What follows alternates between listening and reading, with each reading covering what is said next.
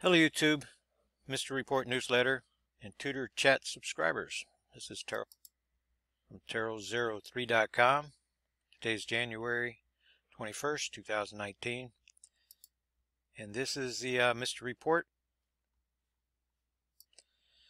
for the third issue of 2020. And today just happens to be the first day that the Senate takes up the impeachment of Donald Trump. Been checking that out a little bit on the TV.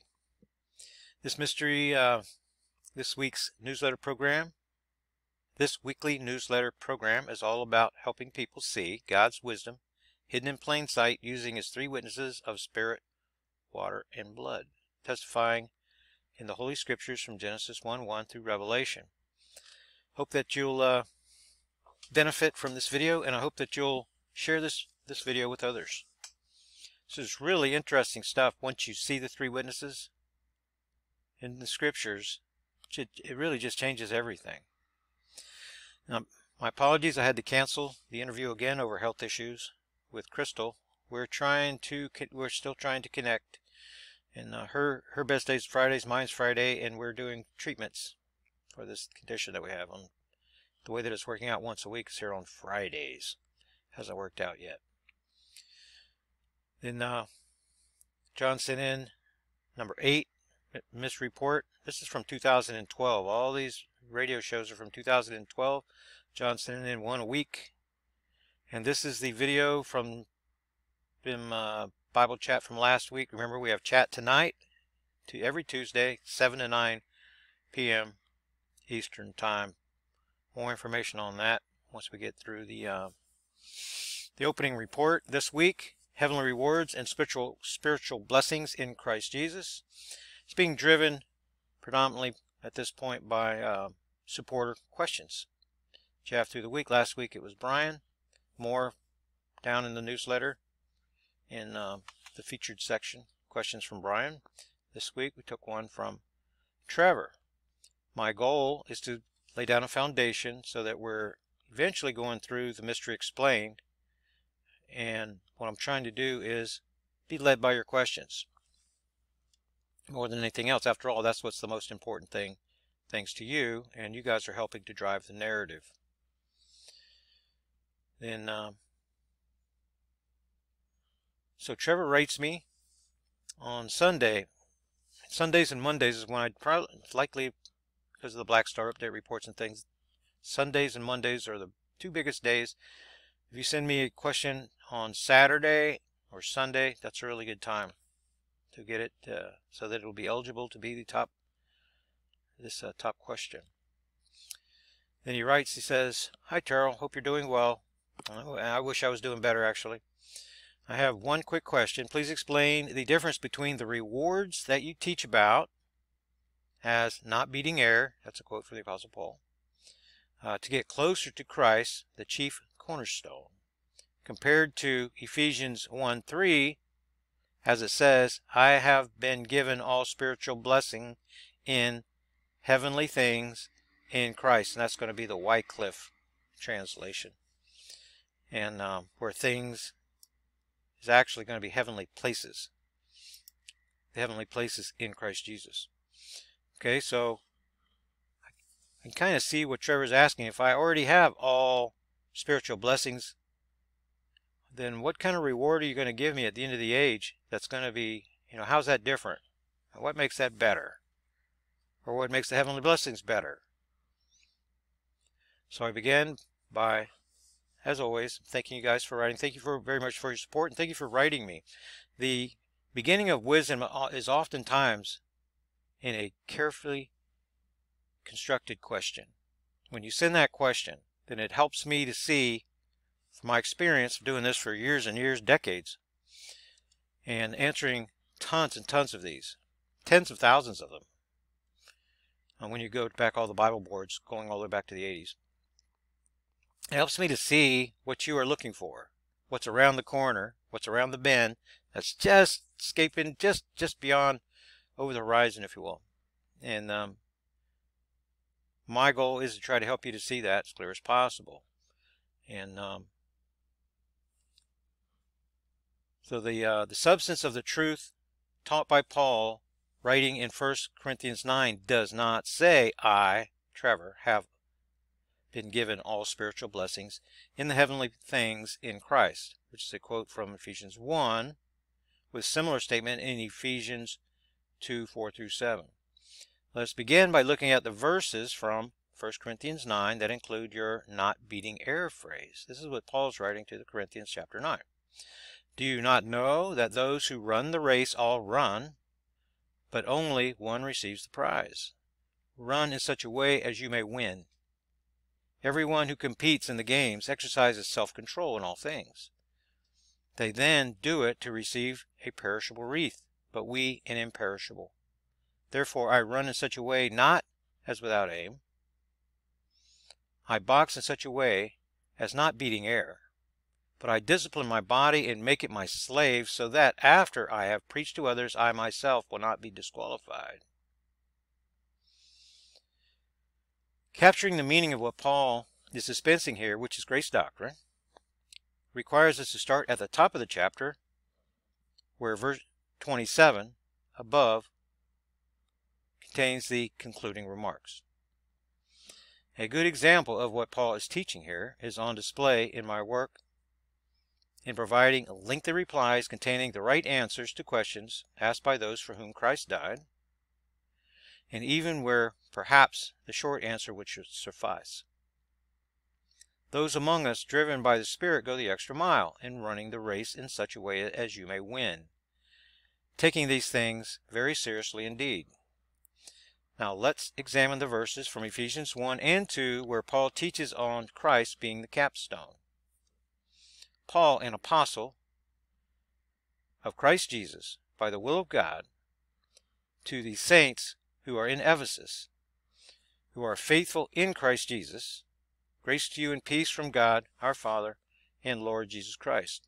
Blessed be the God and Father of our Lord Jesus Christ, who has blessed us with every spiritual blessing in the heavenly places in Christ, just as he chose us in him before the foundation of the world, that we would be holy and blameless before him. The operative term in these verses with respect to your query is us, where God and Father of Jesus Christ has blessed us collectively with every spiritual blessing in the heavenly places in Christ Jesus. God also chose us. So the thing to realize there is that, yes, us, we have received, and we have received all spiritual blessings too. But collectively as a body, as one body. So you get your measure, I get my measure. God gives you a measure of grace, he gives me a measure of grace. He gives you knowledge, allowing you to see his wisdom, does the same for me. The thing is, he gives us each a part so that we work together. We are required to work together. We all grow together in one body. Some being like the eye, some can see so clearly and they can explain things using diagrams. That's kind of my job. God let me see these things a long time ago. And then there are members of Christ's body that are more like the hands that carry the message, and the voice that speaks the message. The feet, you see, we all work as one body. You do your part, I do my part. One member of the body is not supposed to be self-sufficient to do all things. One member of the body is not given all things. Collectively, we're given all things. We all work together. So in time, as time goes on, so I'm giving my testimony now, I'm going to continue giving it, but then you're going to see it, and you're going to start giving your testimony, and you're going to see things I don't see. You're going to help me to see things. Those that are learning from my ministry right now are going to help to teach me things later in the timeline. Once you grow up and mature, because God has given you these special things. It's making me smile. See it. He's given me certain things to give to you so you can see the light. And then you're a son of the light too. And you standing in your position over there in this darkness, underneath this darkness of this dark veil that Satan has over us, that the same darkness that fell in Genesis 1:2, the evil forces of this darkness. Blessed are those that see these things later in the timeline, in the ages to come, in the ages of light. But more blessed are those that see it now and share it now in this evil age. When it's so easy just to give up and crumble, to be subject to the darkness.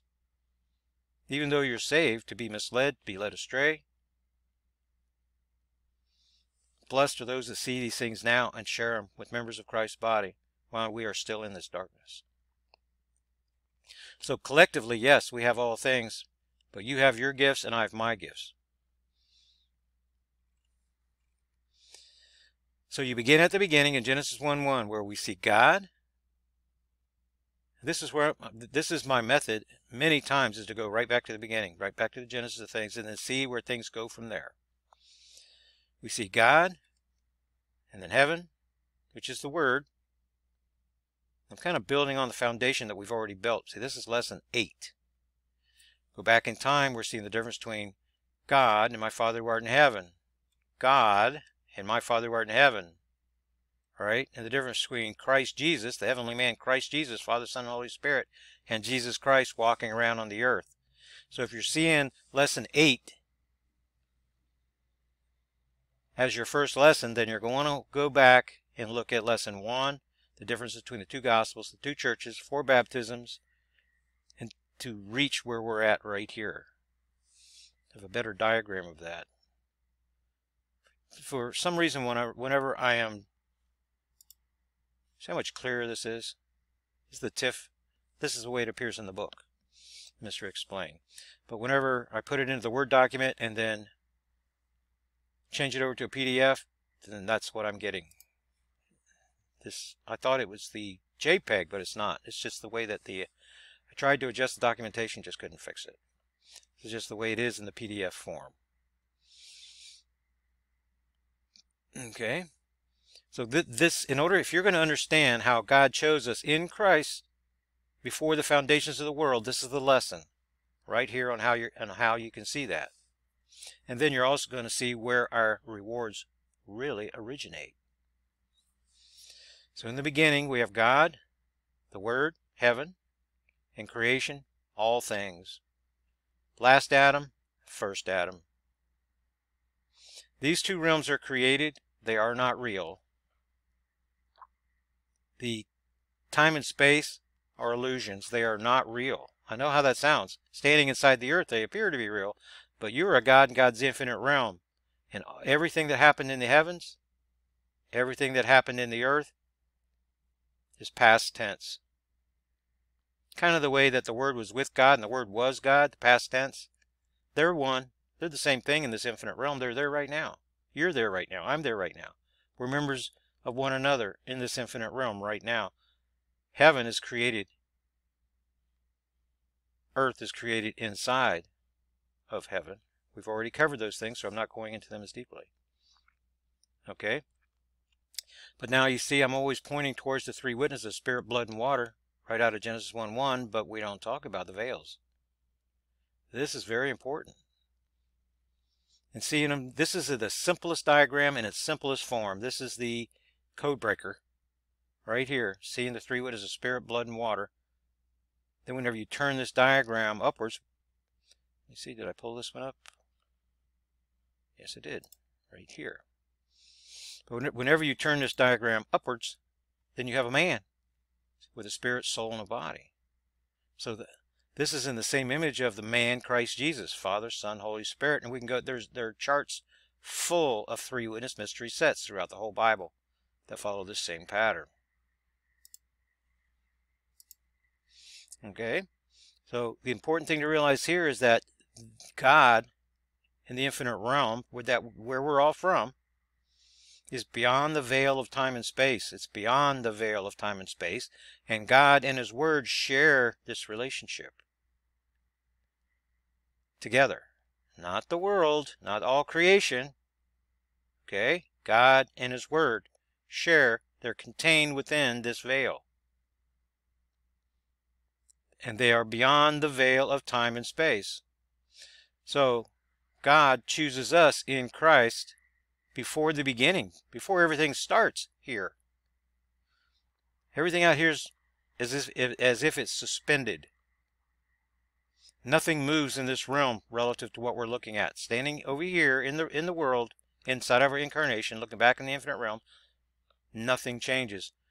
If we could see the veil, then the images on the other side of the veil will be frozen motionless for all the ages to come.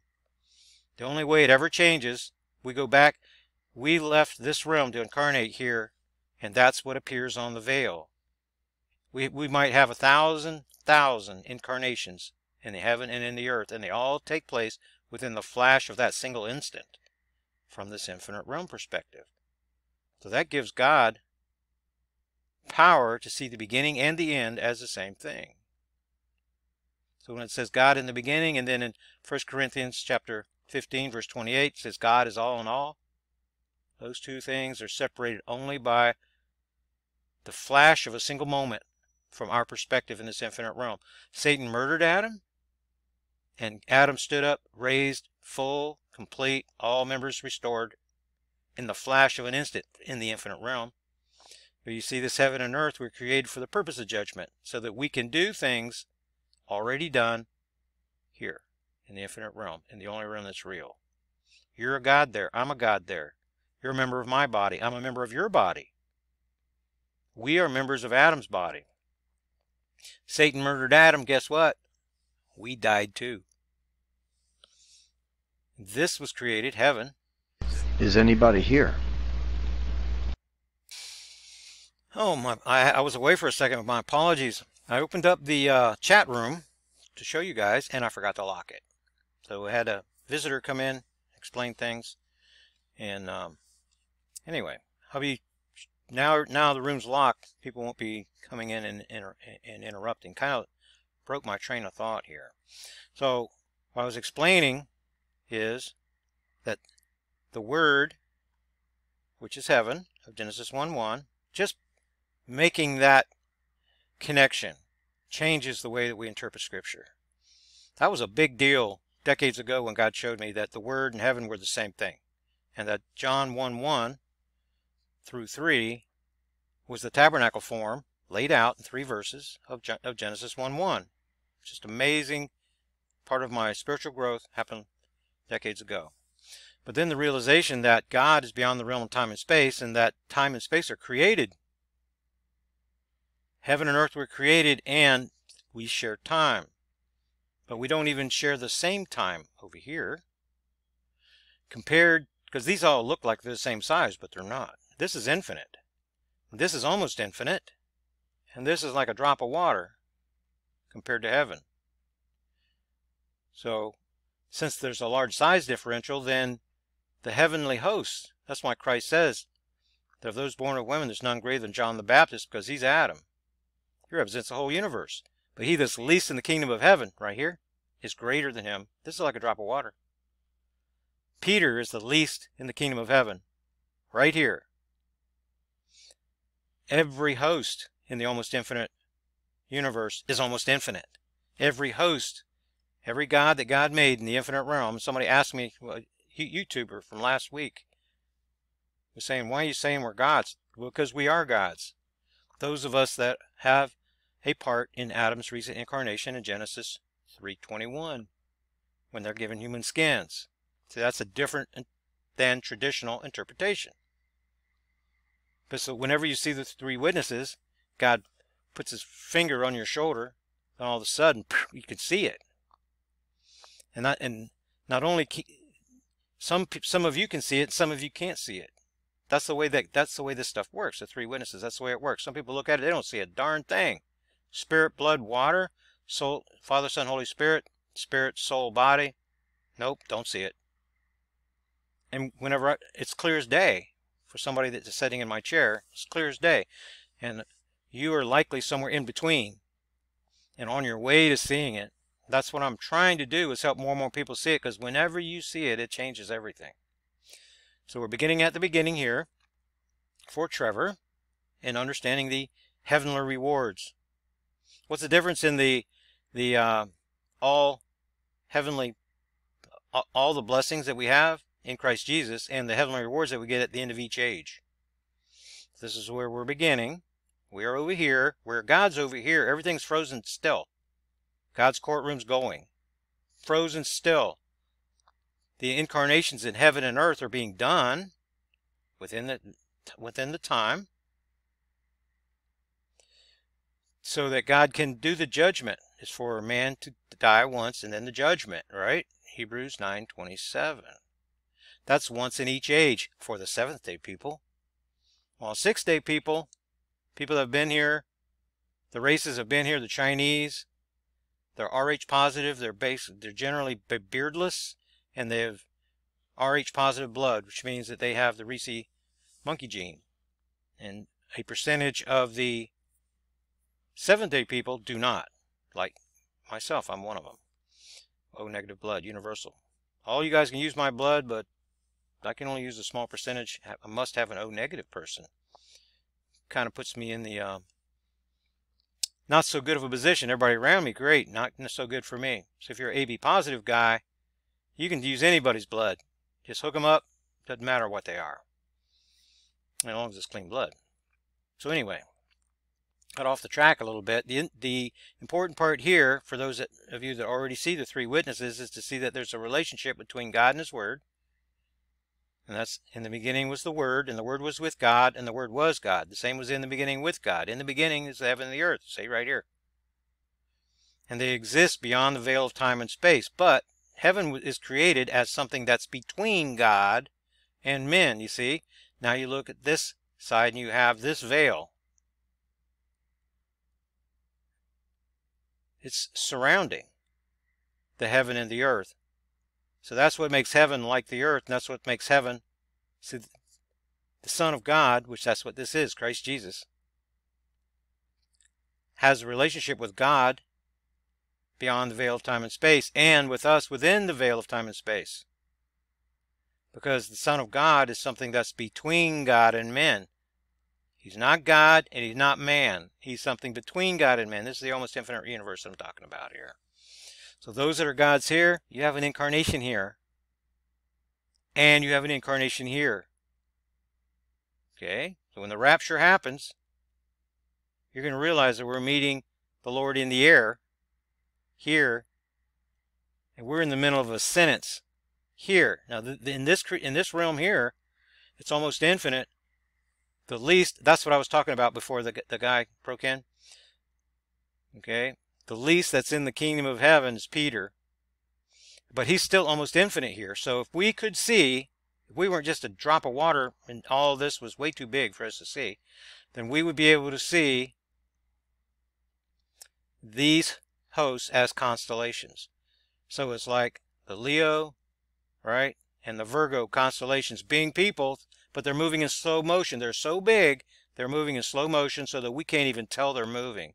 This is where the dragon, the beast, and the false prophet are fighting with Michael the Archangel. Michael the Archangel has cut off the head of the dragon, but it has not yet hit the ground.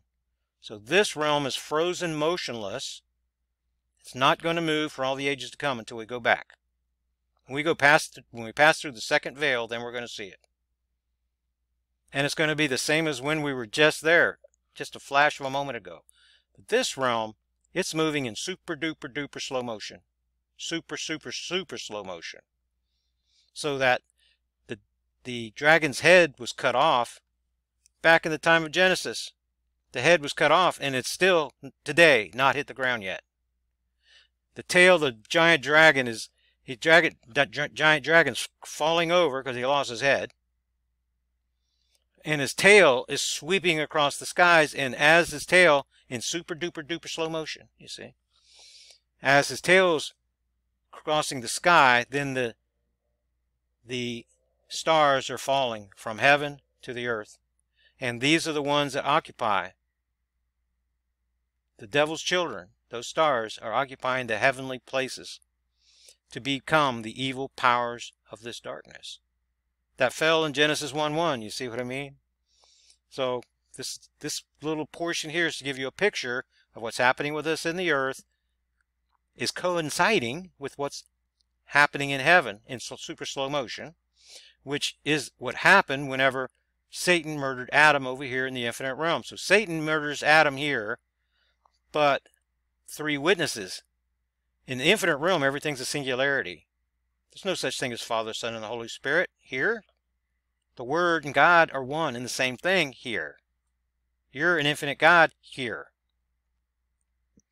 But in heaven, the three witnesses of Satan here are the dragon, the beast, and the false prophet. Three different bodies, one being representing the spirit, soul, and the body, just like the Father, Son, and the Holy Spirit. Spirit, soul, body.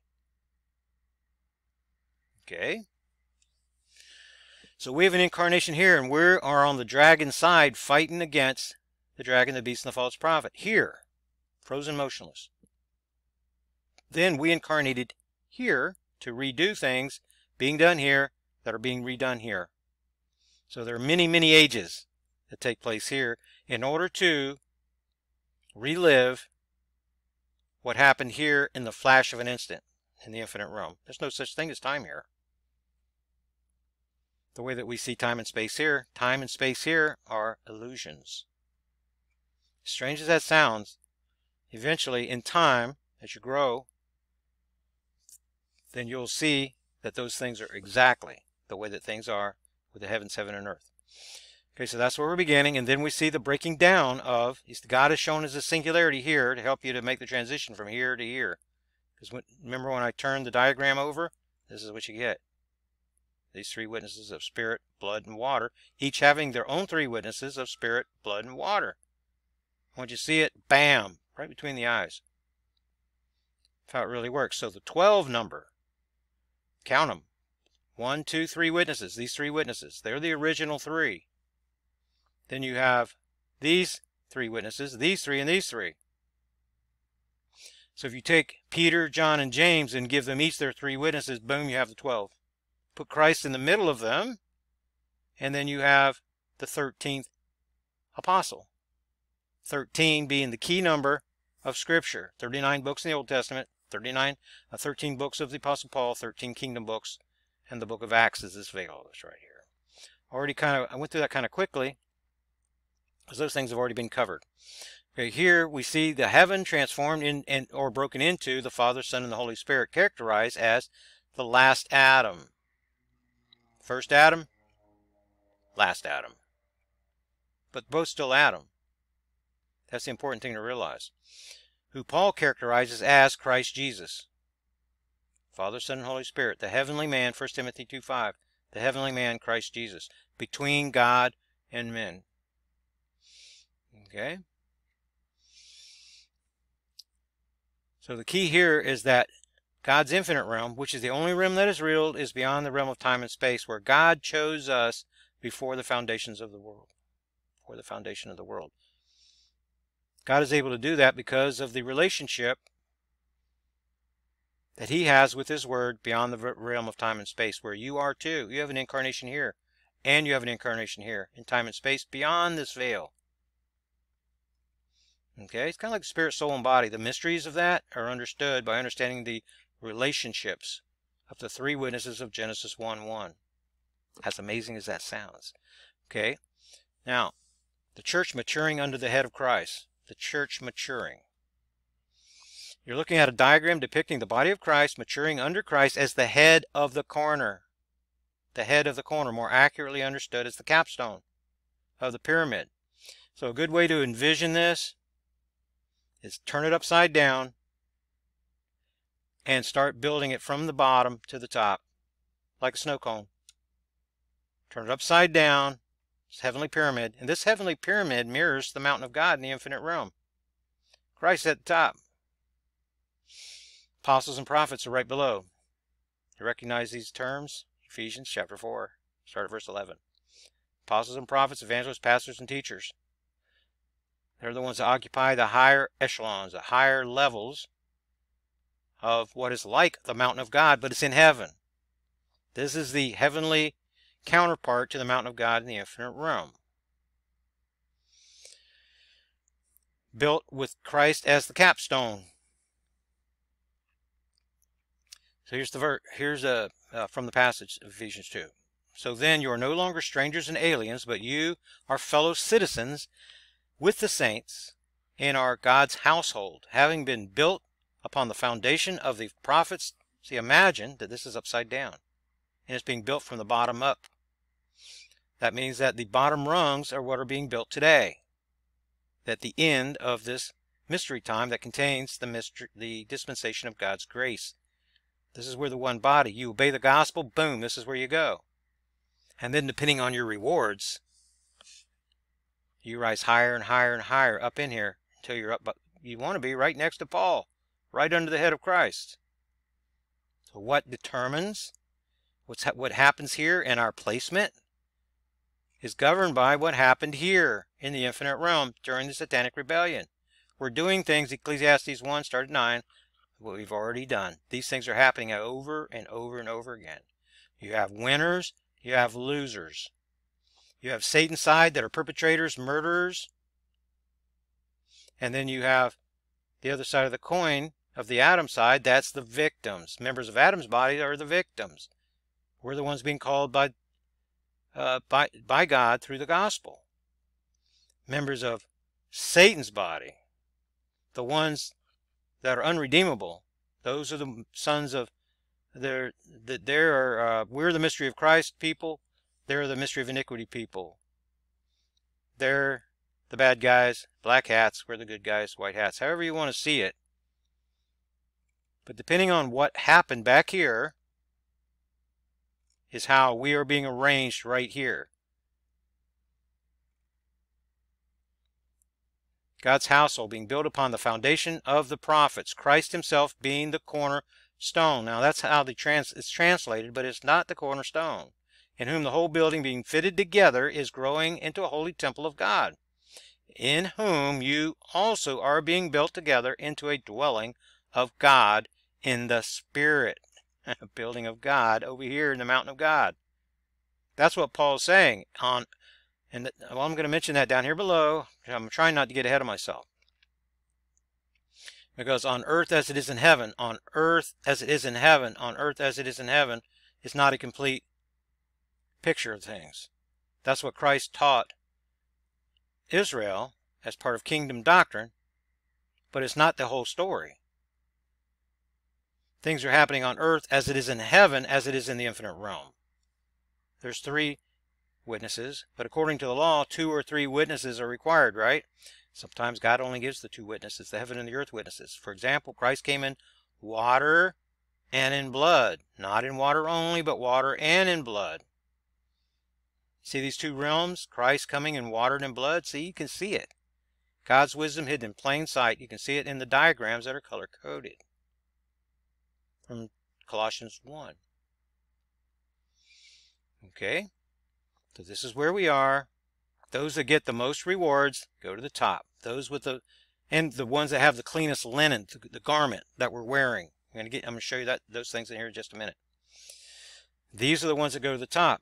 Those that participate in the earth and the earthly things, that you get the wood, hay, and the straw from 1 Corinthians 3. You want the precious stone, the gold, silver, and the precious stones. You do not want the wood, hay, and the straw. You want the things that are of the Spirit, not the things that are of the earth. Things of the earth, these things we're going to put on the altar at the judgment seat of Christ. We're going to put them right on the altar, our works. Everybody walking in, I was mentioning that last week, everybody looks the same before the judgment. Everybody's carrying something. They put that on the altar, that's their works. Some are good, some are not good. You want the good works. The kind of work that Sandy is talking about. But she's standing between me and children, or the way I view it, between me and the children, the infants, babes in Christ. And since she is seeing these things new, it's easier, way, way easier when you're seeing these things new, and you have a tutor to be able to then dispense these things for those that are just finding out about the 3 witnesses. There's a definite need for that. The Mystery Explained is like a manual. And people, they start reading and go, man, this seems so complicated. It's the manual. We need lots of books from Sandy, from Brian, from Trevor, for you guys from your different perspectives. Books. Happy to help you co-write them if you want me to, or to endorse it if you want me to, whatever that you want me to. Because God did show these things to me first. I did not get any of this from anybody else. It just wasn't around. I looked for it from other people, but was never able to find a shortcut where somebody had done some of the work first. You have that ability. You have that opportunity right now in these mystery lessons that are going on.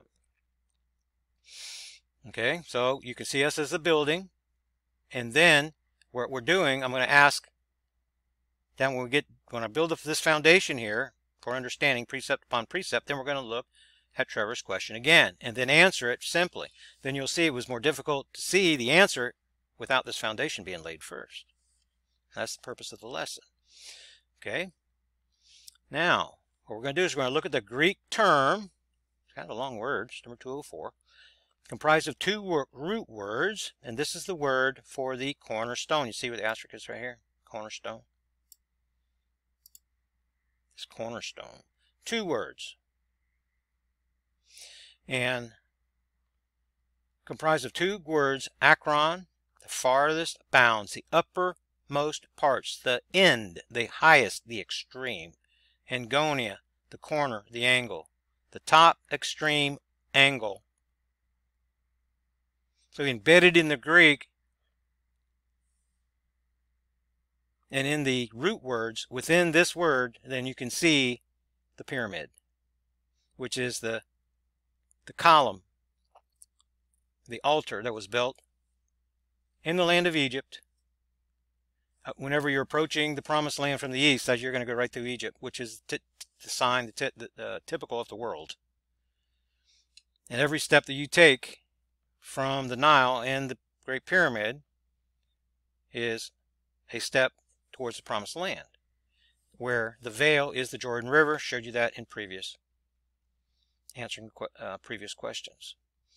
Okay, so tie everything together, and Jesus Christ is the stone rejected by the builders, who is the head, uppermost part of the corner, or the capstone of the heavenly pyramid. He is the foundation stone, but we're imagining that pyramid being built on its head, beginning the foundation with Christ, then Paul, then Barnabas, then Titus, then the pastors, then the evangelists,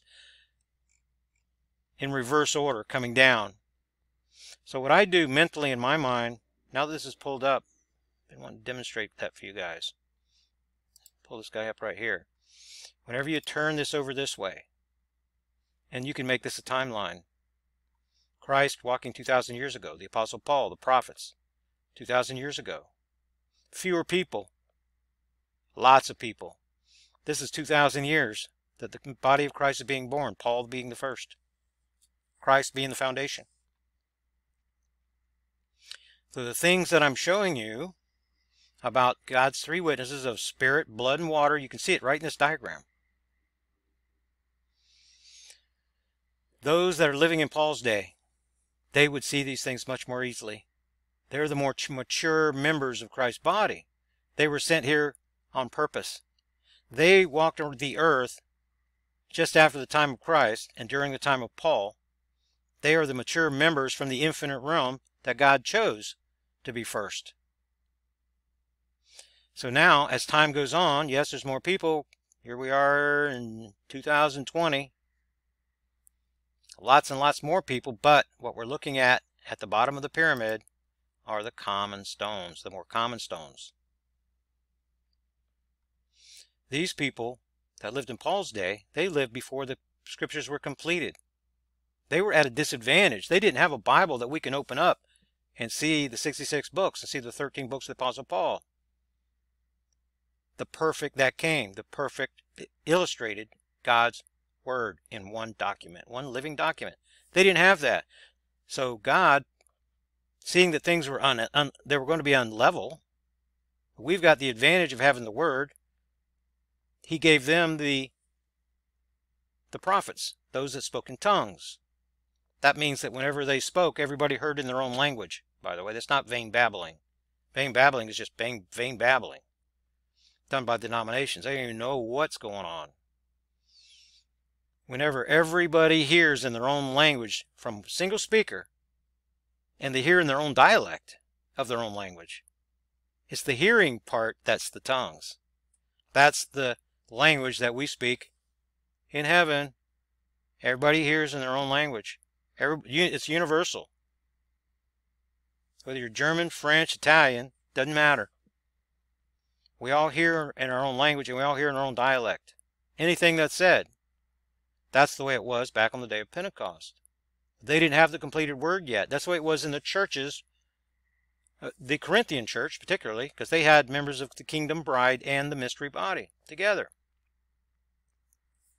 Prophetic bride, they're down here. They're not even in the pyramid yet. That's why they stand on the sea of glass. So once you see the three witnesses, then you, in each of these diagrams, then you can see other diagrams within them. Okay. So we are being fitted together as this building right here. The ones with the greatest rewards are the guys near the top. And those that are down here that are seeing these mysteries, seeing God's wisdom, God is allowing us to see His wisdom. This is His stuff. He's using me to help you to see it. And He's got to tap you on the shoulder just like He did me. And when you go to show it to other people, some people are just not going to see it. They're going to think you're out of your mind. They go, well, I read the Bible many times. I didn't see any of this stuff. Some people you show it to the first time and they see it and they go, man, because this is God's stuff and God chooses who's mature, who's not mature. He builds us up and lets some of us see it to ascend high. And between now and the end of this age, we have the greatest opportunity to get from down here almost to the top. After the new heaven and new earth comes, if you're down here, you're going to go ages and ages and ages and be in this nearly the same spot. You can only ascend very, very slowly after in the new heaven and new earth. We have advantages now in this time of darkness. That's what I was saying earlier. Blessed are those who see these things in the ages to come. I mean, it's great stuff. The universe becomes a ball of light. They can't even comprehend the darkness of what it means, or a world that is covered with water. We can see the earth as a water witness because we are living during this time, during this evil age. But in the new heaven and new earth, there's no sea. There are only lakes. There's no sea. It's not going to be as evident as it is now. There's some things that we have an advantage of being the first down here, living under the veil of darkness, and there are disadvantages also. So you're like a seed that's been put into the ground and stomped on, and now you, in order to begin the growth, you have to push out and actually reach up to, so that your branches, your little bitty twig of a leaf that starts can be in the light, so that you can begin to grow. So we have disadvantages here too, but those that overcome here have the greatest opportunity to go from here all the way up to here. See, now that it's become evident to me, as a side note, the black star is almost here. We know it's almost here because the earthquake stopped. We've only had one 7-magnitude earthquake on this planet, November the 14th, 2019, since July the 14th of last year. That's not right. We should have one every 20 to 21 days. This is telling me it's time to pick up the pace on this part, because whenever we get on the other side of that veil, none of these things of this world are going to matter anymore. These things of the three witnesses are going to be top priority. This is what you're going to wish that you had between your ears when you get there. Very, very important.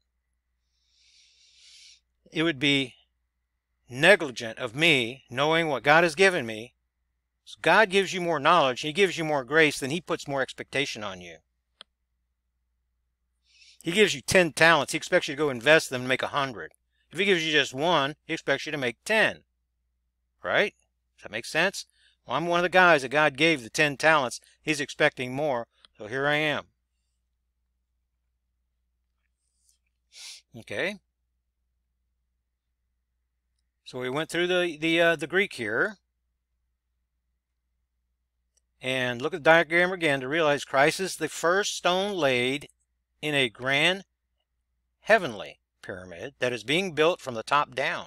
Men from the world below are being reunited with their greater angel halves and restored to become living souls as citizens of heaven in the almost infinite realm. We are seated in the heavenly places in Christ Jesus as finished products, blessed with gifts from God that were already ours in the infinite realm, where we are God's. That's the thing to realize. There's nothing new here. Like Ecclesiastes says, there's nothing new under the sun. The rewards that you're receiving are the rewards of the things you already had in the infinite realm. But there's already a pecking order of us in the infinite realm. Are we going to go back into the infinite realm as completely restored in the exact same order? Or are we going to capitalize on this opportunity to build ourselves up, heavenly rewards, not earthly rewards, heavenly rewards, so that we have a higher standing in God's infinite realm when we return there? If so, if we're going to do that, we're going to do that by ascending in this pyramid, the heavenly pyramid. That's the important part that I'm trying to convey here, from beginning with Trevor's question. Okay, so we're seated in the heavenly places as finished products. I keep skipping around and losing my place. And my apologies. I'm having issues here, and I'm doing the very best that I can. Okay, so remember always that Christ's teaching is incomplete. Seems like that I already read this to you, but I didn't. Okay, that's what I mean. I was getting ahead of myself. Okay, and that the phrase is incomplete. The things for Christ's body members are always done on earth as they are in heaven, as it is in God's infinite realm, in a body, soul, spirit fashion, with Christ, heaven, word incarnate in our souls, and God incarnate in us as living tabernacles. Now there's a diagram that I can pull up to help you to see that. And that diagram is right here. You notice the same pattern? Spirit, blood, water. Hearing the word in the beginning. You as the outer court. This is when you familiarize yourself with the court, the holy place, and the Holy of Holies. That pattern, three witness pattern, God, heaven, earth, same pattern. Now we're going to turn it downward, and this is your soul, your spirit, and your body. You have the Spirit of God's Word from the Father. You have faith of Jesus, which is a possession. 1 Corinthians chapter 3, verse 26 is what's coming to mind. And then the Holy Spirit of promise in Ephesians 1:13. The Holy Spirit of promise, this makes up and comprises the new inner man that goes and resides right here. So the Holy Spirit, your body is the temple of the Holy Spirit. Your soul encases the Son, where he dwells in your bosom. And then the Father in your spirit. The three witnesses of the Word incarnate inside of you. This is Christ Jesus right here, the incarnation of heaven in you, happening when you obey the gospel. It's not God's foreknowledge that's the power of God. It's the gospel that's the power of God for salvation to everyone who believes. He has heaven incarnate inside of him. But that's not all. So you have heaven inside of you right here, the Father, Son, and the Holy Spirit. Christ in you, the hope of glory, this mystery among the Gentiles, Colossians 1. But then, that's whenever we realize that God is in Christ, reconciling the world to himself. So you have God laying sideways inside his Son, because his Son is the true tabernacle. The true tabernacle in heaven, where God is seated right now. The way he's seated in heaven, even though heaven and the highest heaven can't contain him, we'll get into that one day, it's because God pushed that second veil that encases his throne. So when you're standing in heaven looking at God, you're looking into the infinite realm. He's on the other side of that veil. The veil is moving over his face like a giant typewriter ribbon. God who was, past. God who is to come, future. God who is right now. When God looks left or right, he's looking to the future or the past. He's seeking information from the prophet, his prophet, God to come, or his priest, God who was, in the same image of Elijah and Moses. Same thing Christ does in the present with Elijah from the future and Moses representative of the past. So God is inside his true tabernacle. So whenever we present the gospel to someone, this is what we have in us. Christ incarnate in us and God incarnate in him. And God uses us by sending the preacher, right? Romans 10:17.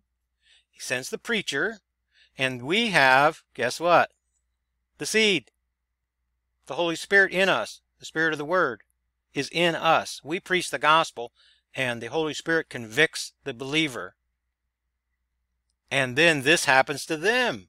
And God takes up residence in them, and off they go. The thing is that some members are mature, and some members are not. So I have these verses. I want to read them over here, and we can begin right here with the mature. We do speak wisdom who are mature. I'm sorry, we do speak wisdom among those who are mature, a wisdom, however, not of this age, nor of the rulers of this age, who are passing away, but we speak God's wisdom in a mystery, the hidden, which God predestined before the ages to our glory. The wisdom which the rulers of this age which none of the rulers of this age has understood.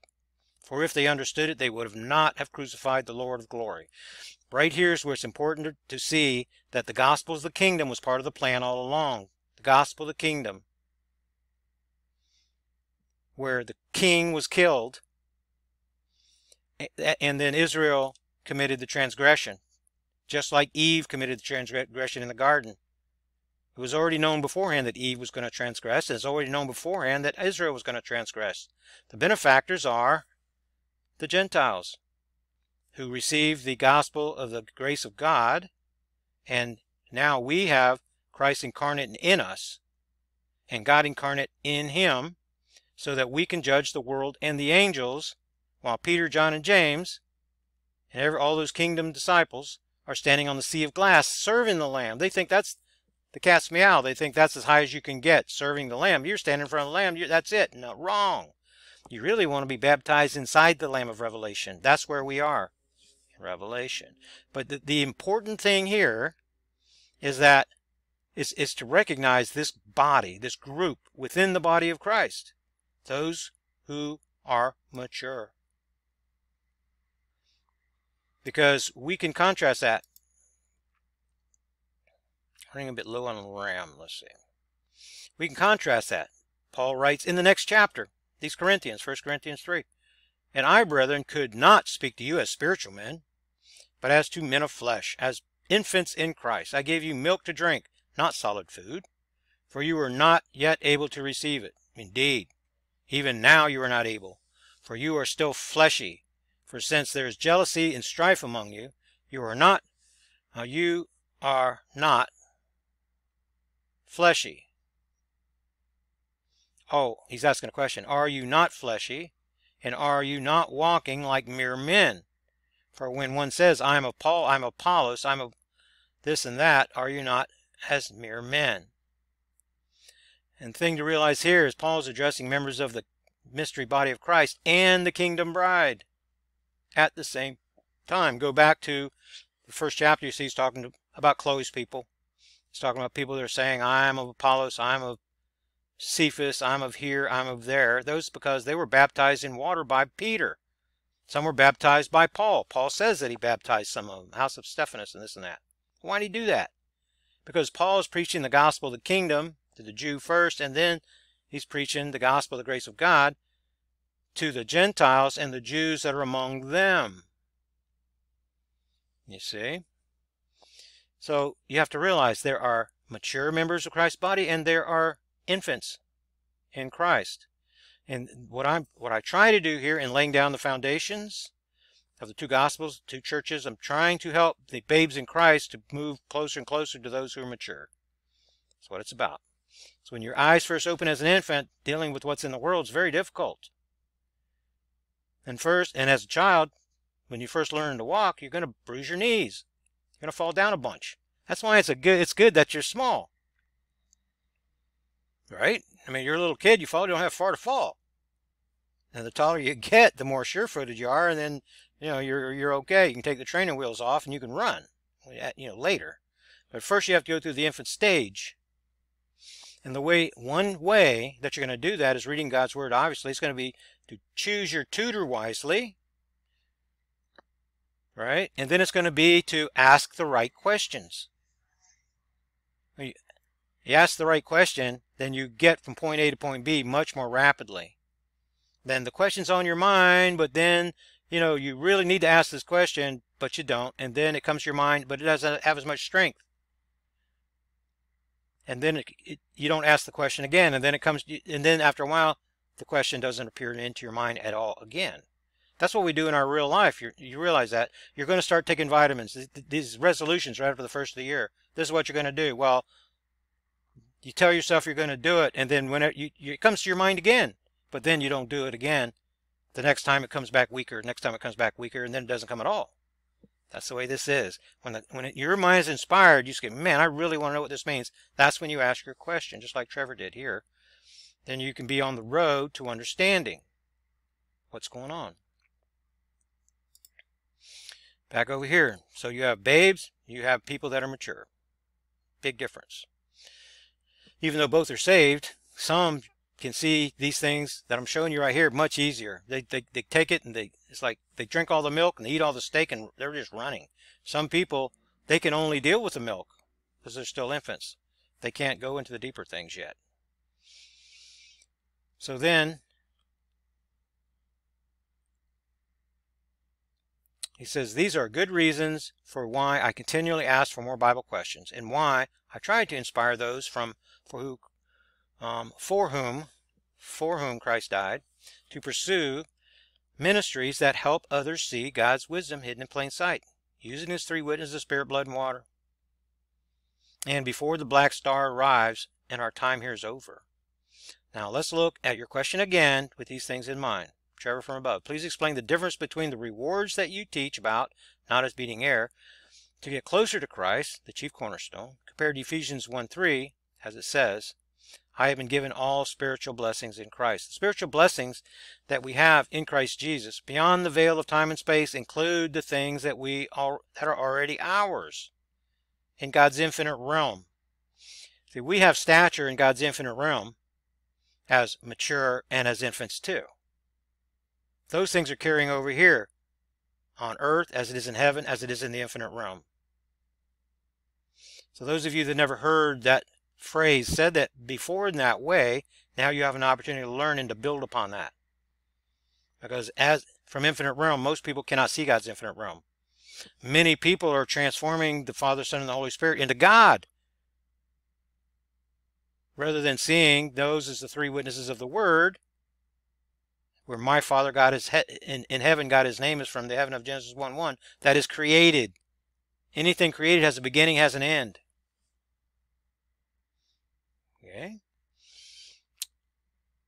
Okay.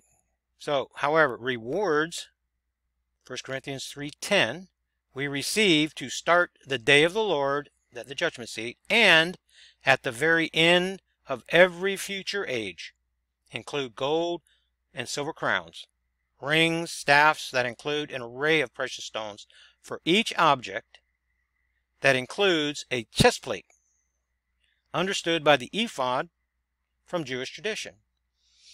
In short, the rewards we receive in bits and pieces for all the ages to come are parts of every spiritual blessing in the heavenly places in Christ Jesus, just as he chose us in him before the foundation of the world. So I pulled up some pictures of that ephod right here. If you just Google it, you can see what it looks like. See the chest plate? There's a larger one here. Chest plates, and they have different colors. These are stones. Just go back and think about the precious stones associated with the devil. Ezekiel 28 coming to mind? Those precious stones, onyx and so forth, these are the types of stones that are in the chest plate. But these things on earth are testifying about things that are in heaven. We have chest plates. These precious stones, these gold, silver, and precious stones that Paul's talking about, that's where they go, in our chest plate. So there are stones that are beautiful, beautiful red stones. Finished cut, blood witness stones. Those are the ones you want. The gold stones, symbols of the infinite realm of the spirit. That's the stones that you want. You do not want the earth-colored tony stones.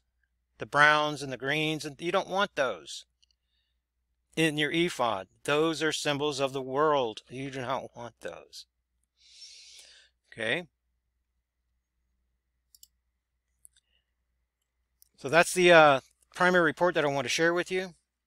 And Mystery Report News, 2 new subscribers, Shelly and William. Appreciate you guys' support very, very much. Hope that you'll join us in chat this evening. What does chat look like? That's where the fella popped in, right here. This is where you come to the mic, and according to Tony, he says he could see my mic moving. I don't know if it was his setting or mine, but whenever you come, I was mentioning to one of the tutor chat members, and people seem reluctant to come to the mic, which is fine. You can just type right here anything that you want. Okay, but when you come to the mic, she says, "Well, my mic's locked." No, your mic's not locked. This is not saying your mic is locked. It's saying that if you click here, then you can talk in the room and release it. You see, you can talk and release it, talk and release. Or if you're like me and you do a lot of talking, you can click the little lock button, and that locks your mic on. So that's just the way it works. And you want to come up and you want to talk. I'm talking. I do most of the talking.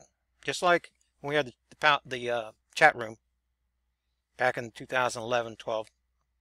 Whenever I'm in there, then usually the people are asking questions and I'm talking. But whenever you want to talk, I can turn the mic off at the moment.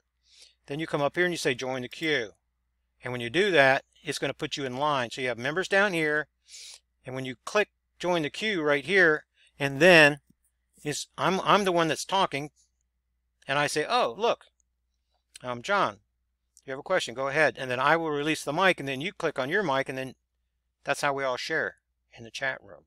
Every Tuesday night, 7 to 9 p.m. Eastern Time. You can be right here. Okay? Now that is for members that, see, the same way, these are for the Black Star. If I took you over to the website, this is faster.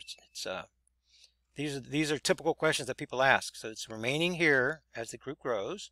If you want to be a newsletter person only, you're right here. See, all these buttons are now changed since I made this. They're all 2020 buttons now. Okay, you just want $2 a month. You want access to the newsletter. You want all of my work for the mystery report in one document to be able to go through it. Click on the links. This video link is in the newsletter right here. Everything that I did for the week, the posts that I did over at christianforums.com. You just want access to that. You don't need the chat. You don't need any of that. Then this is where you want to go. Just $25 a year. Okay, you subscribe today. You have access to all the newsletters, even from last year, and you don't have another payment until to this date next year. And then you get access to all of those newsletters if the Black Star isn't here yet. Okay, now you decide that you want more. You start off as a $25 guy. We have a couple of those. Then you decide you want to join us in chat. You want to ask the questions, be part of what's happening every Tuesday night. Then you click on this button here. So 25 and 25 equals this button. These are the premium programs. This is the Survivor Group program and the newsletter program for Black Star. These are the Mystery Report newsletters and the Tutor Chat program over here on the left. And I can show you over there at the website, but I'm looking at the time, and I want to keep this, kind of recent, not too long. Okay, so these are the new subscribers for this week. Now the number is up to 20. We have 20. This is Shelly, you're actually the last one that subscribed yesterday. It was kind of interesting to me, being a numbers guy, that you were the 20th person to join the program, and you did it on January the 20th, 2020. I thought that was pretty cool. That makes me want to leave an asterisk by your name, but asterisks belong by those who... This is the order, pretty much, except for you guys subscribe backwards. Pretty much the order that you guys are coming in. It was Tina. I was trying to think of... you were the one that were mentioning last week. You made a statement in last week's chat. And Rebecca showed up 2 weeks ago. I didn't see her last week, but now she's on some type of excursion. That's what I heard. So then, how do you join chat room activities? Click on the button up there. I'm going to send you a notification email just like I did Shelly. You'll be number 21. And then you can join us in chat.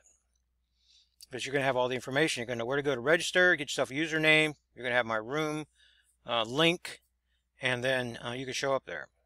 How do you receive the Mystery Report newsletters? Right here. Then my clarifying statements, not going to have time to go through all of these, but these are the statements where, I can just take you over to the website for a second. This is right here. My opening post. You see where I've been a member since 2004. And so this is how it works. And he asked, his entire post appears up above. That's what I do in the newsletters, because see how I'm chopping up his argument? That is really not fair to a person. You want to see the entire presentation put together as he wrote it. And then I'll show you in the newsletter. First, I give you my opening post, and then see, this is his entire message. After he read this is on the Kingdom Church, Peter's Kingdom Church, and our Mystery Body of Christ Church. They're two different churches. Some people think they're the same church. He says no, because you have mixed the two gospels. You have mixed two different gospels during two different times and tried to make them separate in this age. It's one of the reasons that I will not be a dispensationalist. Dispensationalists divide things that do not need to be divided. And some things must be divided. But dispies, they take, and there's like 12 different kinds of dispies. Dispensationalists, traditionals, all different kinds. I don't even want to get into all that. But whenever they start talking about this age, this church age, there's no such thing as a church age. We're living in the same evil age since darkness fell in Genesis 1:2. The next age will begin in Revelation 21:1. This is all one age. Throughout the entire Old Testament. Until you get to Revelation 21:1, we're in the same age. And people talk about the church age. There's no such thing. They are confusing ages with dispensations, which are households. The dispensation of God's grace was given to me for you. The Apostle Paul, Ephesians 3:2. Okay, it's not that he's steward over the age of grace. No such thing. He's steward over the dispensation of God's grace, which is the household, and the dispensation of God's grace is contained within this mystery time that I'm going to get to here in a second. From it's kind of a toss-up whether to put Brian's down below. He's asking some really, really good questions. I'm not going to be able to get into all that today, but I'm going to try to. So he says that I'm making up the Kingdom Bride Church, like Christ in Matthew 16 when he says my church. Talking about Peter and what in his church, Christ's church. He says my church, and he's going to give Peter the kingdom, the keys to the kingdom of heaven, and as things are loosed in heaven, they're loosed on earth, so and so, so on and so forth. And the interesting thing is that in verse 20 there in Matthew 16:20, he warns the disciples to tell no one that he is the Messiah. This fellow here is trying to say that the truth that he's the Messiah is part of the gospel of the kingdom, and it is not. And he's talking about Christ coming and ruling on an earthly kingdom, which I'm confident that many of you believe, which is a fantasy. It's not true. Pilate asked Christ about his kingdom, and he said that my kingdom is not of this world, and it's not even of this realm. If my kingdom was of this realm, then my disciples would be here fighting, because he would be talking about the war between Michael the archangel and the dragon, the beast, and the false prophet, where the war is happening right now. It's just stopped, frozen, motionless from our perspective. Christ knows that. That's his kingdom. It's being fought over right now. That's suffering violence since the days of John the Baptist, who is Adam. Okay, so he's going on about how the gospel of the kingdom was only preached. He says the kingdom gospel preaching ended with the events of Matthew 12. I'm just shaking my head. Where in the world do you get that? Acts chapter 8, verse 12. Philip is preaching the good news concerning the kingdom of God. Peter preaches it in Acts 2. Repent and be baptized for the forgiveness of your sins. The same thing John the Baptist preached with the addition of the baptism of the Holy Spirit. 3 baptisms. Man, I'm getting crucified for just saying there are 3 baptisms of the kingdom and one where we're baptized into Christ. That's a topic that we've already covered. Okay, so I'm going to go back, and his first statement, no, because you've mixed the 2 gospels together, and then I'm going to give an answer. And my opening post of the 2 gospels, the gospel of the kingdom, gospel of the grace of God. Okay, we're living in the same age. And then he's going to say, make this statement, and I'm going to go and answer that. What do you mean by church? He is talking about the church as if there's only one. No, those 2 churches met at the meeting in Jerusalem in Acts 15 and Galatians 2. Peter, John, and James, Paul submitting the gospel I preached among the Gentiles to them, and in fear of failure. They're preaching the gospel of the kingdom. Christ, Paul is preaching the gospel of the grace of God to the Gentiles. He's specifically talking about the gospel of the uncircumcised. That's what he calls it. Galatians 2:7. But some people, whenever you mix the 2 gospels together, you see only one gospel, you see only one church, you mix it all together, you create a good news message in a church that God never sent to anybody. And that's what denominationalism is all about. He thinks that we're the bride of Christ. This word, numphy, 3565, it's rarely used in the New Testament. It's used in John 3:29. He who has the bride is the bridegroom. John the Baptist says that. The bride is Peter's kingdom bride. You have to connect the dots to be able to even know what that phrase means, because it's not clearly spoken. I agree on that. But Paul never uses this term once. He never calls us the bride. Over and over again, he calls us the body. Because we are the body. There's a body and there's a bride. The bride was seen. Hosea 2, start at 19. The Lord says he's going to betroth Israel to himself. That makes Israel the bride. See, there's a difference between a bride and a wife, according to Jewish tradition. As soon as you give your word, your commitment to the concubine, then she becomes your bride. But she's betrothed to you. But that's official title. It changes with your word by your commitment. It's when you go through the official ceremony you become the wife. In the Old Testament, you'll see David had so many wives and so many concubines. These concubines are brides. Verbal commitment. The ones that went through the ceremony, they're the wives. So the marriage supper of the Lamb makes them members of the Lamb, but they're not there yet. They are betrothed. They are called the bride, just like exactly like John the Baptist said. Okay, so you're going to see me, this is a duplicate of what is done on the website over here that I just showed you. Now, I encourage you to go to christianforums.com, see it right here, and register as a brand new member. And you can go, and I go to the dispensationalism room, not because I'm a dispensationalist, but because those are the brightest of the people that I've debated against. I'm going there looking for a fight. I'm looking for them to say, I don't see it. And then to give their arguments, because then you can see how I'm defending the 2 gospels, the 2 churches, the 4 baptisms, explanations. That's what it's about. I'm not talking as much now about the persecution, because you're going to be persecuted. You're going to be like Donald Trump with the swamp all over your back trying to impeach you for nothing, for doing absolutely nothing, for doing your job. That's the way that I'm seeing it. If there's any lefty Clinton, Biden people that are listening to me, then you probably just turned everything off. But it is what it is. I mean, I didn't vote for Trump, but what's going to happen over there, what's happening today, starting at 1 o'clock, is going to send many of the people in the middle, the undecideds, the independents, Trump's way. And that's the difference in Pelosi having the gavel and not, because of the recent election. So I see the gavel going back to the Republicans.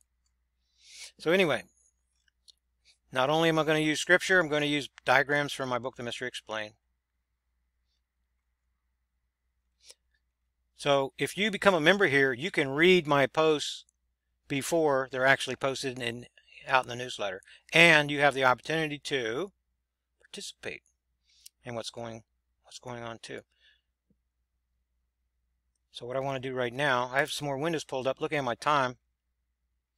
Then here's, if you're blessed by this, you remember, I hope you'll send me a testimonial. There's a little testimonial section from those. From David, from Brian, and Trevor. I don't see one in here from Trevor. If you want to write one, Kathy. Lovely lady right here. She sees it, she's like a little kid. She has the kind of enthusiasm that I had. It's just phenomenal. Because you can feel it, you can sense it in our discourse back and forth. She's struck by it like I was. She's the one that's talking about writing a book, and that's she wrote this. This is my words back to her, but she wrote about the commitment, and she's sharing it with members of her family. And it's really exciting when you first come to see it. It's like the lights all of a sudden come on. You're stumbling around in the dark, and all of a sudden you can see what's going on. It's like a blind person being given light. It's really, that's the good analogy from what Christ is doing when he's walking around the four Gospels, and he's taking mud and rubbing it in their eyes. You know, water from the well in the mud, and then boom, they can see again. That's what it's like. It really is. It's exciting whenever someone comes to see it. So I say, I hope that even though these videos are kind of long, they contain milk and they contain meat. And some of them you'll have to see over and over again to be able to catch the point, to see around that corner so that you can take the step and then to make it the next step up the mountain, which is really what it is. Every step is uphill, seeing the truth of God's living word. It's uphill. It makes it kind of hard. It's supposed to be hard. It's supposed to be work. We're supposed to labor as the farmer in the field in expectation and hope of a harvest. That's the way that's the way it's supposed to be. And seeing the body of Christ as a building, so that makes us laborers, fellow laborers, working together for the building up of the body. It's supposed to be work. It's supposed to be hard. And expect persecution. And a lot of what is happening to me, personally right here, some of it is just terrible what's happening. But a lot of that is going to be because of the persecution. Because of my decision and Dave's decision. Dave's going through a lot to help. He inspired me through our communications to begin this program last December. And it was last December whenever this plague started that is really, really knocking me down at this time. So when was God's Word divided into Father, Son, and Holy Spirit? That's what Brian asked right here. And looking at the time, I don't want this to be 2 hours. So you're going to get your hands on this newsletter. Okay, how do we prove that the wolf lays down with the lamb in this age? Good question. So Elijah's restoring all things, blah, blah, blah. Here's the question. And then this is written by somebody else. And Brian has taken up, he's been following my work since 2013. A lot longer than most. And now he does what I do. He goes to the Bible boards, and the way you sharpen your skills is by defending the truth of God's Word. You look at the objection, you look at the counter arguments, the rebuttals, and then you have to search God's Word and put together the arguments. And it's through that process that you are going to grow spiritually. And not only that, you're doing it not just for yourself. You're doing it and showing someone else. There's only so much that you're going to learn by reading the Bible. Beyond that, then you're going to need a tutor. That's why Paul says you may have countless tutors. 1 Corinthians chapter 4, verse, was it 15? And but he is going to be your father in Christ through the gospel. Well, how's that happen? Because God gave Paul our gospel first. It was given to him by revelation of Jesus Christ, Galatians 1, start at 11. Which means that when I preach you the gospel, it comes through a chain.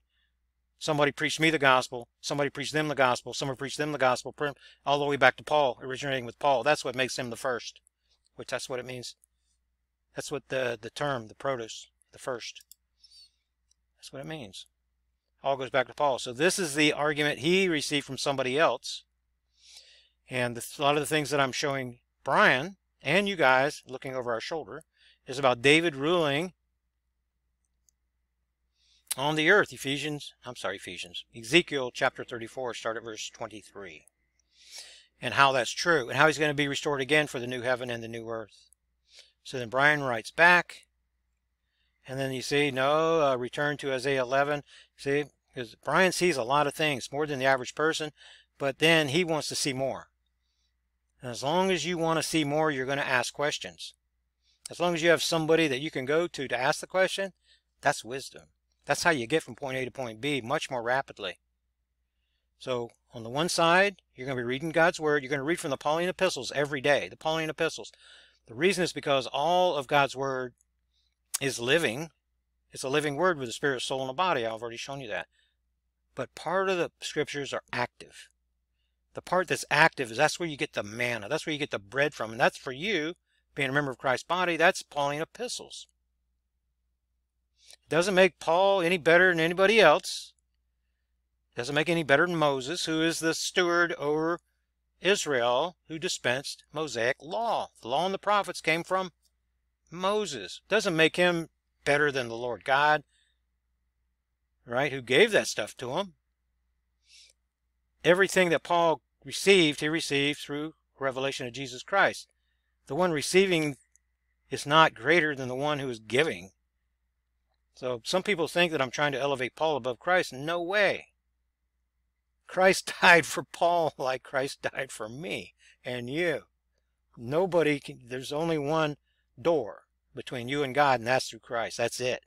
No, you can't. He's between man, between God and men, because he's something between God and men. You cannot elevate men over the Word of God. It doesn't happen that way. So sometimes people create straw man arguments by making attacks like that. It's usually with a question, and then they answer their own question, but it has nothing to do with what you said. It's a straw man argument in a nutshell. But sometimes they just accuse you of something of you saying something that you never said. It's reminding me of with Trump again. Whenever he said, "Do us a favor, we've been through a lot," and which he had just gone through. It was a day after the Mueller report fell on his face, on the 24th of July, and then the 25th of July, he's having this thing saying, "Hey, well, the Democrats just say, no, you're saying that you're wanting to spy on your political opponent," whenever what he really meant was, see, what they did is they created a straw man argument. They answered themselves, and they're trying to do this impeachment based upon that argument, and it's not going to work. It's not going to work. It's just not going to work. The Senate sees through it. It's not going to work. It's going to happen. This thing is going to be over before you know it, and Democrats are going to be crying like babies. Watch and see. What I'm saying is not true. And watch and see if Pelosi didn't open the door for Clinton. That's why she withheld Everybody's wondering, well, she knows that he's not going to move from office. Why did she withhold those articles? It's because Warren and the others, Bernie, they're going to be tied up doing this now because she held it a month. It would have been over by now. And she was trying to infringe on them and on the president's address. That's what she wanted to do. But what she's setting it up for, she's trying to put Biden in the driver's seat by doing that. And it seems to me, I haven't read this anywhere or seen it anywhere, it seems to me that Clinton is waiting in the wings to be the vice president. That's what they're trying to do. Build a super ticket with Clinton and then activate the Clinton machine, right? But they want to, they don't want to do this too soon because they'll have to answer all these questions from the other Democrats about and they're going to have to face it anyway, which is why I could be wrong. It could be just a feeling, I could be wrong, but it looks like that's what they're doing. And if you think about it, it's pretty it's the deception that they're doing. They're trying to change. It's funny how Pelosi and the Dems, the swamp, D.C. swamp. They're trying to change the 2016 election and the 2020 election, which is exactly what they're accusing Trump of doing. And it seems like in every case that they are doing and lying and scheming and doing the exact same things that they're saying Trump's doing. Whenever he is the guy, and like I said, I didn't vote for him, but I'm admiring his work. I'm looking at Iran. You think that number 2 Iranian leader is ready to go jump in his car and go right around Iraq? I don't think so. You saw what happened to the last guy. Iraq, they're like little puppies now because of what Trump did. And yeah, they're launching an attack here and there. It's like Pelosi that's trying to play to the base. That's the same thing Ayatollah's doing over there. He's trying to do that, but he doesn't want to angry the giant over there in the United States. There's no way, because they're so scared of Trump they can't stand it. And I kind of like that. It reminds me of Reagan in that way. Okay, so this is the Christian debate, and this is where this could easily be put up in the clarifying statements. This week, just unbelievable what had to go on this week. There was not as much time for me to go out on other people's topics and to debate them, to present counter arguments to what they did. But this right here, I just posted the 4 baptisms link. Just posted it yesterday, and they started attacking me already. So hey, wait a minute, this is a good opportunity to present my counter arguments to these fellows right here. And this guy here, this is his entire argument. He says, the 4 baptisms, this is an erroneous teaching. It's been refuted. It's long ago been refuted. And I'm thinking, well, yeah, well then that's why it's so easy for you to refute if you've already done the work. This is a fellow that used to debate with me back in 2004, 5, and 6. Right here. But some people really believe that their reputation, just like a Pharisee, like a high priest or something, they think that they're going to come out and just point fingers and say, this has been refuted, and the readers are going to be influenced by that. And if readers are influenced by that, then they're fools. Because this guy is quoting Galatians. Paul, everything that Paul is saying is true. This is what he says right here. He says, but even if we or an angel from heaven preach another gospel to you than what we have preached to you. That's the important part, that we have preached to you, which is the gospel of the grace of God. If anybody preaches to you another gospel, because God's already chosen you and you are in Christ and you're seated in heavenly places, you're done. So if somebody preaches you any other gospel, then they're accursed. And who is he talking about specifically? Paul is talking about not people that are preaching the devil. He's talking about people that are preaching the gospel of the kingdom and telling them that they have to be circumcised. Peter, John, and James. That's who he's talking about. That's why, by revelation, that Paul was sent to Jerusalem to submit his gospel to the uncircumcised. He characterized it as this gospel I preach among the Gentiles. He calls it the gospel to the uncircumcised. Well, everything that this fella is saying is absolutely true of the gospel of the grace of God, if you think that's the only gospel, but it's not. Go back and you're going to see the gospel of the kingdom, and you're going to see 3 baptisms, the baptism of the Father, Son, and the Holy Spirit. So I lay everything out here.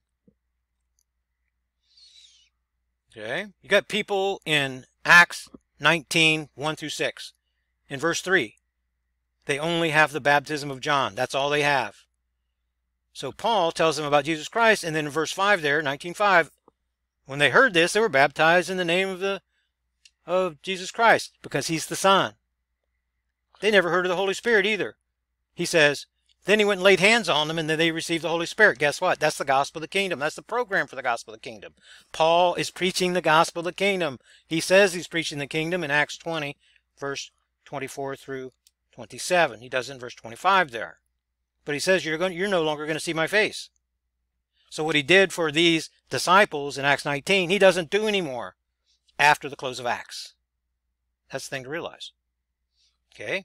So this guy here, he's making a good, sound argument if there's only one gospel, and it's the gospel of the grace of God. Thing is, gospel of the kingdom is preached right out of the starting gate. And so then I just say to him, maybe it's a good idea to quote from the opening post and present your rebuttal argument using statements supported by Scripture. Quoting the entire Bible in the absence of interpretation is throwing effort after foolishness. And so many people do that. They quote my entire post, and then they quote an entire chapter, and they only use a sentence of commentary, which is about what this guy did. No, you have to go back. You better. So this guy's boasting as if he's already fought the battle, whenever he hasn't even put his armor on yet. You know, and that's from a spiritual perspective. When you know the truth, and this is embarrassing. But if you can't see the whole truth, you're mixing the two gospels together, and it's the only one gospel is the gospel of the grace of God. He thinks he's doing the right thing. And this guy's been doing that on this website for a decade. He hasn't grown one iota since I saw him the last time. Matter of fact, my old topic, if I went and found it, I would probably find that he made the exact same argument a decade later. Almost a decade, 2004. No, more than a decade ago. 2004 to 2020. And he's still making the same argument. And it's a little bit embarrassing what I would be reading to you. If you go and read what he writes to me next, he's going to say, well, he knows that the reader, he's accounting for the reader being educated, so he doesn't have to make a good argument. And that's foolishness. You see how my answers are always very, very long, and they're complex from each different angle, multifaceted. That's because you're going the extra mile. So I have to ask him, do you see two gospels in the New Testament?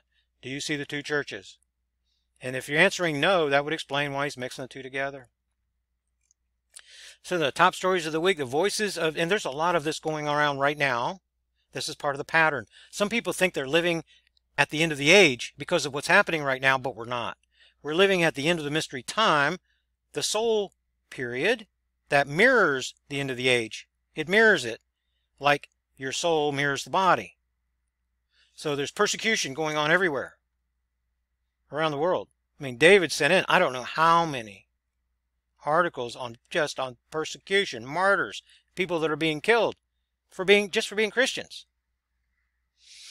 Okay. So you're going to see some related, this is the, see these other stories. And then remind yourself that you're an overcomer to help others overcome too. Christian persecution on the rise. Korea, Muslims to blame. The interesting part, this is a little bit outside the box here. When you're looking at what's happening over there in the East, Korea, Christians, God never sent the Word of God. He never sent the gospel of the grace of God to Orientals. I know how that sounds. Now, if you have a mix of Oriental and Seventh-day people blood, then that's a different case. I'm talking about 100% Rh positive. Everybody in your family is Rh positive. Beardless. Okay? These are ancient races that have been here a long, six-day people. Your ancestors were made in Genesis 1:26-28. You are going forth, being fruitful and multiplying. You were already here when Adam was put here in Genesis 3:21. Your people were already here. You, six-day people, you can be born over and over again in a single age. You're on an evolutionary spiral upwards that's getting wider and wider and wider. You're getting to be more and more and more. Evolution and creation are true. Both of them are true. They're running parallel side by side. The gospel is for Seventh-day people. The six-day people are all victims. They're all members of Adam's body when he was created, the first day he was created in the infinite realm. The Seventh-day people are gods like Adam who incarnated into him, who died on the day Satan killed him.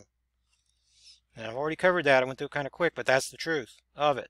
So you have people to whom the Word of God, the gospel grace of God, was never sent, who are delusional, who think they're saved and they're not, and they're carrying out.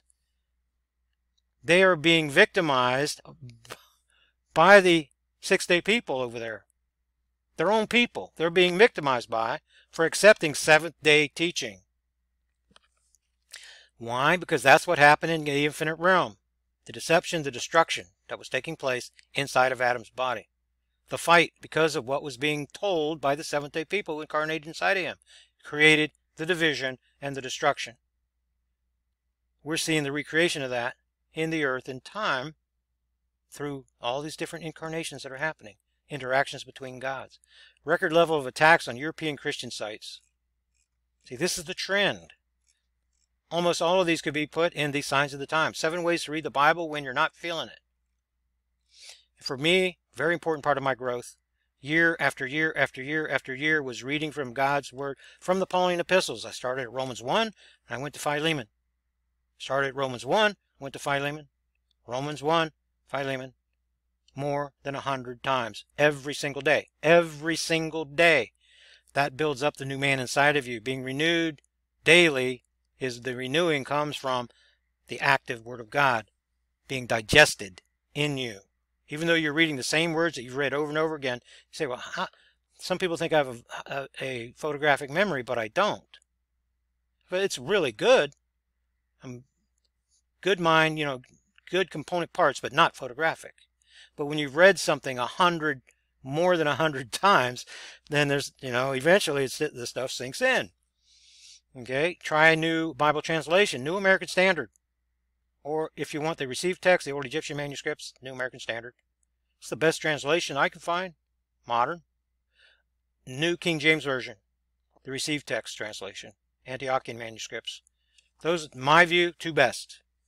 And please forgive me if you feel offended, but the old King James, the Wycliffe, there's some places where the Wycliffe Bible is the only Bible that has it right. And the Young's Bible, the one that Brian uses, there are verses in there that only that Bible has right. There are exceptions to the rule of what I'm telling you. And in my book, The Mystery Explained, I quote from the Wycliffe Bible. And it turns out that I should have used the Young's, which I didn't even realize. There's so many different translations. Brian showed me. Brian, that's one of the gifts that you've given me, is whenever I give the analysis reading directly from the Byzantine manuscripts, looking directly at the Greek, reading the Greek, I know exactly what it says, that the 3 are into the 1. It's literally exactly what it says, word for word. It's mistranslated by the and your Bible is the one that added exactly word for word to the way that I see it in reading the Greek, actually reading the Greek. So there are things that I'm going to agree with here. As long as you're getting enough of the Pauline epistles, the whole Bible's good for you. But if you think that you're going to be built up, the new man inside of you, by reading from the Old Testament and from the Kingdom epistles exclusively, it is not going to happen. You're going to be spinning your wheels, stuck in the mud, not going anywhere. Pauline epistles, it's like the juice. It's the good stuff, the balanced diet. Everything that you need to make it grow big and strong in the Pauline epistles. And when you hold up the Bible and hold up the Pauline epistles between your fingers, it's very thin. Those 13 books are very, very thin. Remember to give yourself grace. Lots of good lessons in the information that's being shared. Signs of the times, ocean temperatures at the highest ever. And it's only going to get higher as the black star gets closer. It's the earthquake pattern that changed. Whenever I saw it's going 6 months with only one 7 magnitude earthquake. The black star is almost here. That's what I was telling people years ago. That's not these big quakes that's going to be when the black star gets here. It's when we have the lack of earthquakes. The reason is because of what's going on in Earth mantle transition zone. It grows, it separates the plates. They're floating. So that whenever the giant event happens, when the buoyancy barriers break, the world is going to change in a day. That's destruction. Destruction that Paul's talking about. And you can interpret it 2 different ways as the black star. This could be the day that it happens is during the geological pole shift that the black star initiates. And if that's true, and it happens this year, it's going to be on May the 17th. If it happens next year, it's going to be on May the 20th. So we know enough about the modeling to be able to say that. 14 states, New York, D.C., sue Trump administration over work requirement. I don't really have much of an opinion on that. But what they're doing, whenever there's 3.5%, which the unemployment rate is really closer to 10% than it is. The reason is a lot of people, the way they qualify people, after you've been out of the workplace and you no longer qualify for unemployment insurance, they don't count you anymore. So if you're out of the workplace and you haven't had a job, you don't qualify for unemployment. They just don't count you. So the 3% numbers for those that had jobs that lost jobs. You have to have it to lose it, right? So it's very deceiving. So the numbers, yes, they are the best, but you still have Americans living in tents. A mile from Pelosi's office out in San Francisco, you have a line of tents. Like it seems like it's a mile long under the overpass out over there. You can go on Google Earth and see what's happening in parts in our cities that are run by the radical left. You can see it with the reports. The people that are being released, that's a story that should be in here. I'm going to include it in the, I'm going to find it and put it in myself in the Black Star newsletter. What's going on in New York is a travesty. It's happening in wherever you have sanctuary states like New York and California. It's happening. They're releasing illegals onto the street, even felony that commit serious crimes. They refuse to deport them. They put them back out there. And all kinds of people that are being arrested for bad, really bad things. They're just letting them go and giving them a court date. The guy goes out, it was in the news yesterday, he says, I don't believe they let me go. He went and robbed another place. And he went and robbed another place. You know why? Because he's expecting they're going to put him back and he's going to get released again. There's no incentive to stop stealing when you're just slapping him on the hand and sending him out.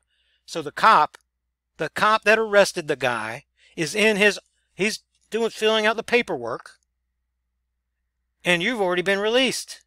That's how crazy it's becoming here in the United States. And if the radical left keeps going, and I've personally written the idiots in Washington, I'm sorry, in New York, these judges that are opening the doors widely for the illegals that are there, giving them driver's licenses, giving them food stamps, giving them. The reason that you're seeing the food stamp story is because the Democrats want to give them to the illegals. And they have, in order to qualify, they have to go get a job. In order to get a job, they have to falsify documentation and break the law again.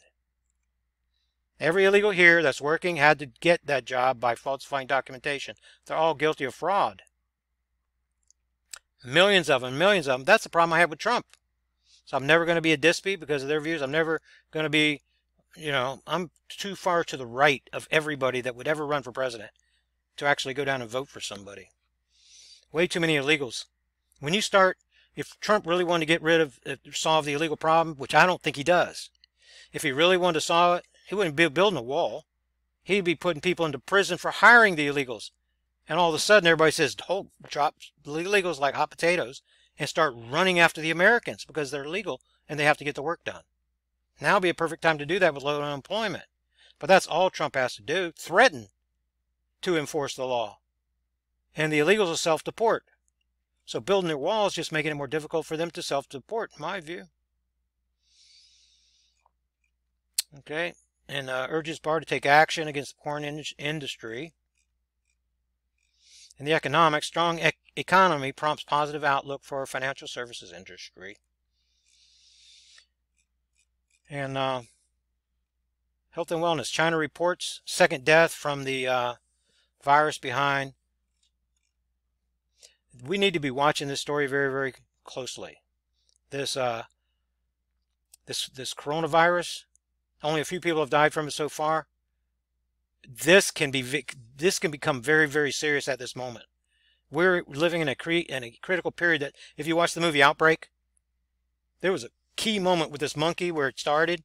We're in this key moment right here where a few people have died. They're trying to track the source, but guess what? It's the new year in China. And in the new year, that's whenever all these people, all these Chinese, they jump on the airplanes and start traveling all over the world. And they say, well, we're going to check them. But the thing about these types of viruses, whenever you start doing the research, then you're going to realize there's all these different kinds of viruses. They mutate. And there are people that are carriers. Many times a virus like this, like the H1N1. Remember when it came out, 2009, 2010? Triple recombinant? Many people were carriers that never showed one symptom. They're carrying it. They pass it along to others. This one passes from person to person through the air. These are the types of things that create pandemics. We have to be extremely careful because this could be what we're looking for to set the stage for the roadblocks and things part of the elite fail-safe plan to run underground. This is the type of thing I'm looking for. Now let's see if it spreads. It will happen in the spring. See, the spring's coming. We're in the winter. Spring's coming. So the timeline looks like this could be part of the Black Star being here in 2020. We'll see. And if I'm doing a bit of the tweeting, don't do much of it. But lately I have been. This what's going on in Washington D.C. right now. We're living in a historic period, and you're going to see me talking about 5 more years that I tweet sometimes. I'm writing that to people that don't know anything about the Black Star to try to shame them, and for different reasons. Top Christian health sites, but I really don't believe. I really don't believe. These are some of my friends that we have that much more time. If we did have that much more time, things would be different. The earth is telling us that we don't have that much more time. So that's what I want to share with you in this lengthy report. Get more information right here at the website. This is Black Star stuff. It's right here. The next projected date is right here. See? May the 17th. Right here. It could be, if I'm off 3 degrees on this alignment date, that it's this year. So we're not, it could be easily this year. And this is where you sign up to the premium program to join us in chat, have me as your tutor and things like that. Like Brian and like Trevor and others. That's how you get your featured article right here at the top that I write. You join, you ask me the question, ask me the right question, good question. That's, it looks like it's the focus. You can help me to make a presentation to help others for that week. Then that's what we're looking for. I appreciate Trevor, you doing that this week, and Brian for you doing that last week. Hope you guys were blessed by it. And so it gives us the opportunity to help those that are watching us. I know there's only a few of you that are watching us on YouTube. Please share this video, and let's try to help more people. And whether there's even if it's just one of you, then it's 100% worth it for me. The heavenly reward is what we're after, right? And we get that by helping others see the truth of God's living word. So get more information right here at the website. Lots of, if you're brand new to all this, start right here. Start right here. And you can get the 2019, the first. I'm going to update this eventually, and maybe I'll do it sooner rather than later, so you can get a hold of the one of the 2020 newsletters. But this right here is going to start off with the 2 Gospels. This is where you're going to start off. The video to the first newsletter is in the upper left corner of that one, just like this one appears.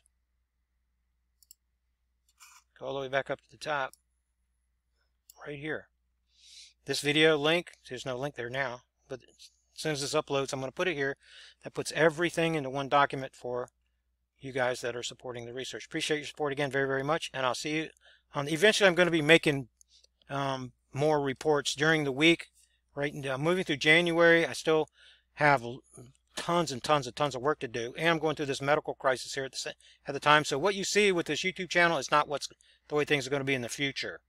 My health's going to turn around. The situation that we're dealing with here in our place is going to turn around, and then all my notifications for the Black Star and all those notifications are going to be out. It takes me the whole month of January to get all that paperwork done, and then you're going to see more where. Like Brian's questions, very good questions, Brian. Each one of those would have been their own video if I would have had the time to be able to do that. So thank you guys again. I look forward to great things for this project, even though it's small at the moment. Black Star project started small too, just like this. We'll see how much we can get it built by the time the Black Star gets here, basically. So thank you again, and I'll see you on the next if there's not a special report during the week, then I'll see you on the next report coming out next Tuesday. And if you subscribe right now, I'll be watching throughout the day, and I'll get you the information so you can join us. I'll get you your notification email, your Dropbox folder link, so you can access all the newsletters in one place, and so that you can join us in chat this evening. It's going to be a lot of fun. So I hope to see you there.